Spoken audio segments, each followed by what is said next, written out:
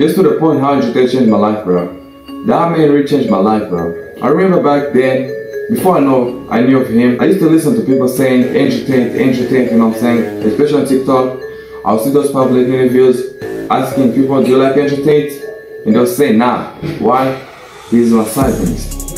To be honest, me also I believe that shit. I used to be like, man, I don't like Andrew Tate, man. When I don't even know him, I'll be like, he's my misogynist. Because everybody was saying it.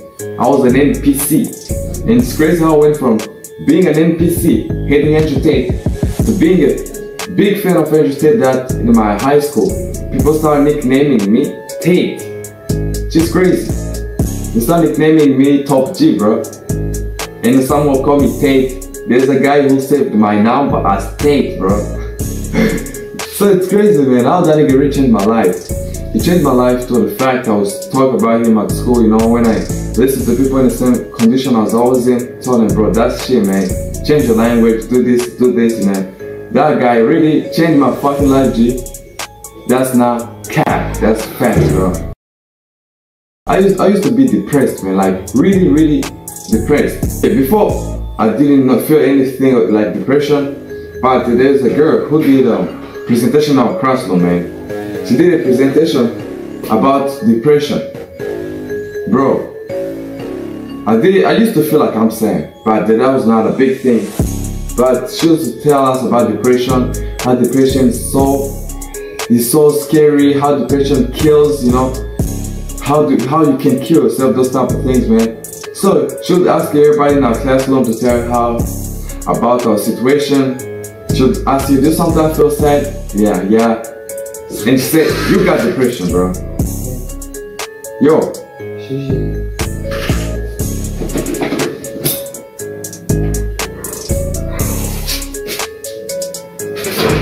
So you're in the back. Okay, back to the point, man. You would tell her your situation, she'll be like, bro, you're depressed. And she gonna tell you, giving the measures, what you gonna do there, do this.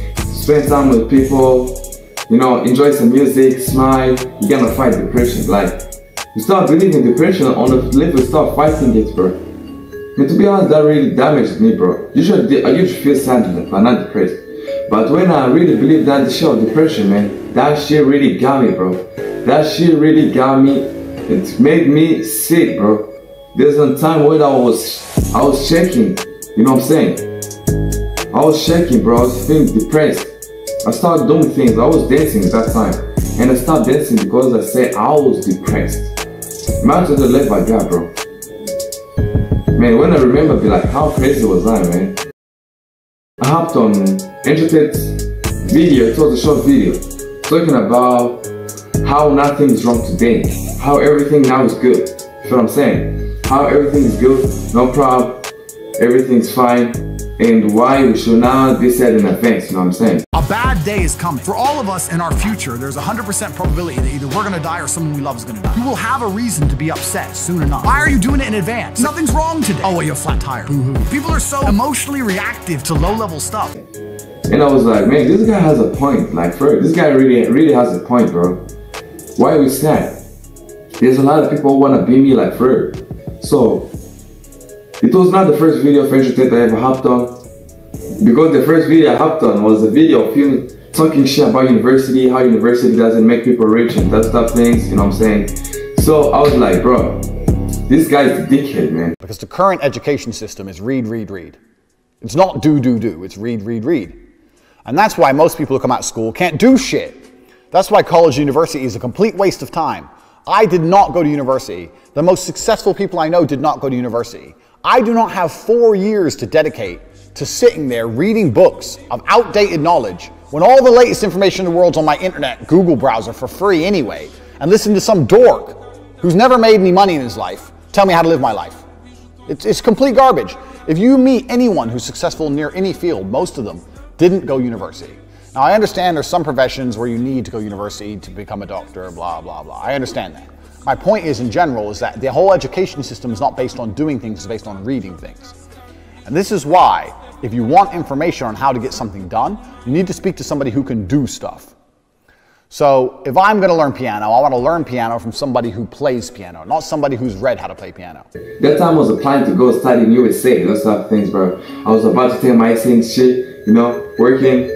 I'm about to do this, do that, go to university, do this, you know what I'm saying? So that time, I was like, this guy is crazy. Also, I've done another video talking shit about teachers. I was like, bro, you crazy, man. I'm going to university, fuck it. But when I hopped on that view of depression, talking how depression is real, how people would really solve their lives to be like me. I was like, bro, you got a point, man. That time is the first time I ever felt better in my heart. That depression shit I used to feel, I don't know where it went. I realized my life is good. No reason to be depressed. No reason to kill myself. I'm good. That's what I'm saying. My life is amazing. No reason to be sad. No reason to be shit, bro. No reason to be miserable. That really flipped the switch in me. That really motivated me, bro.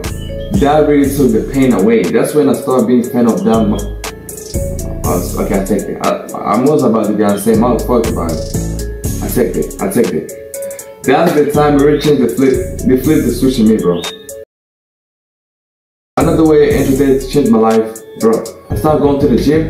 Usually I don't post because I saw a video of Andrew Tate talking about how you should let actions speak for yourself. How you don't need to open your mouth.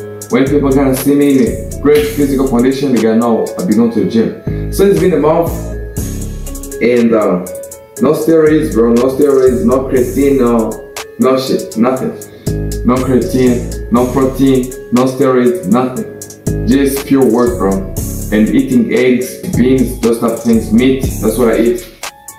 And I don't really post going to the gym because I think that's like talking. That's like talking, I'm making money. When I see people making money with their forex trading and they make money and they be like blah blah blah, I made this money. I don't do that. Because Andrew Tate said you should now open your mouth. Actions should speak for themselves, bro. Besides your loud mouth, what do you have that make people know you're truly a man? People walk in my house, they can see, okay, I'm financially successful. They look at my body, they know I'm motivated, disciplined, I'm extremely strong. They look at my world title belts, they know I can fight. They look at the woman on my arm, they know that I am worthy of respect because she treats me with absolute respect. They look at my network, they see that men treat me with absolute respect. I don't have to open my mouth. Do you project true bravery? Do you project true confidence? Or do you need to talk to try and convince people of these things? They say confidence is quiet. It can also be very loud, but you don't want to live in a delusion. That's what I do, man. When people gotta see me in the rainbow, they gotta know I'll be making money. I don't need to post on Instagram or what, on that I made $100 in a day. I don't need it, bro. When people gotta see me, everything changing, life changing, they gotta know I'll be making money. When they gotta see me huge, they gotta know I'll be going to the gym. When they gotta see me a beautiful girl, they gotta know I deserve respect. You know what I'm saying? You gotta know I'm a man, G. I don't need to talk about it. That's also another point Andrew Tate really changed my life. Improved me on my relationships, bro. I used to be needy. Bro. Super needy, bro. A girl would flick me like 3 times. 3! And I would still come back. Damn. Man, I was a nerd, bro. When I look that time, I'd be like, but I don't be myself for it. I was needy and Andrew Tate told me you don't need to be needy. Bitches come and go. You should not be needy. Should not be needy, bro. Should be a G. And to be honest, I stopped being a G at that time, bro. I stopped being a G. I started doing good, you know what I'm saying? I started approaching girls good, you know what I'm saying? Smooth, everything fine, you know what I'm saying? Yes, sir. Yeah, yes, sir, bro. I started doing things, man, you know what I'm saying? I started improving, like, type of shit, you know what I'm saying? Because you need to understand that half of the people on this planet, 50% of all people alive are females. So that woman you think is so special, that one you really want, she's so special, she ain't special, bro. Get that shit out your head straight away. So the more special you think she is, the more you're gonna fuck up when you're talking to her. She takes a shit in the morning like everyone else. She's a fucking human. There's girls prettier than her around. Maybe you ain't got their phone numbers, but they exist. So you gotta go out and get them. So don't be trying too hard. The other way Andrew Tate has improved my life, bro, is the way that I start streaming. Andrew Tate re-emphasizes on the fact that the modern day's currency is attention. He talks about a lot of times in his interviews, podcasts, everything he does. He said the modern day's currency is attention. To make money, you better gather attention. You better stop consuming content, you better stop producing. Produce. People gonna give you attention. That's why I started streaming, bro. And it is not because I like streaming, it's not because I really have that too much passion, but I had a bro of mine. I would just sit in Crosstown chilling, and he came tell me, bro, you can do this. And I was like, okay, yeah, cool, I'm gonna try. But when I reached home, I was like, why all the people, why they tell me to start streaming? He's like, man, bro, let me do it. So I was like, bro, I took a notepad in the pen. I just saw a video saying, write 20 reasons. Why do you think you are good at whatever you're gonna do? Do mindstorming. So I was like, let me do mindstorming of me streaming. Let me write 20 points, bro. I write 20 points, bro. It came easy. I didn't expect it to become that easy, bro. It all came easy, like my hand was really prepared for that. I just done it, and I was like, bro, I can sing, I can dance, I can, bro, I do a lot of things. I can dance, I'm funny, I can do this, I can do challenges, I can do this, bro. And yeah, maybe that guy saw the same skills in me. I was like, bro, these people really appreciate it. So I started streaming. Now I'm about to complete my 2nd month. Yeah, and I'm gonna keep pushing. It's all because of Andrew Tate. Andrew Tate emphasized on the modern day currency is attention, and I'm gonna find attention. I'm start streaming, and I'm gonna keep going, bro. And also I've not give up, because I think this time is the when a lot of people give up, because it's when it gets really hard, bro. It gets really hard. But Andrew Tate says, when a Ferrari breaks and the Nissan doesn't break, a Nissan beats a Ferrari. If you never give up, you never truly fail, because you only lose once you stop. If you get hit and you get up again, and you get hit and you get up again, and you get hit and you never stay down, then you have never truly failed at any task. And if every single time you get hit, you feel more emboldened, more enraged, more angry, and more determined to succeed, then you only grow stronger. A Nissan should never break a Ferrari, but if the Ferrari breaks down halfway and the Nissan keeps going, the Nissan is going to. So I'm never giving up, bro. I'm never giving up. Andrew Tate also flipped that switch of giving up because of giving up dancing because of depression. Imagine if I gave up on streaming because it's hard. That would be gay. I'm not doing it. I'm not doing it.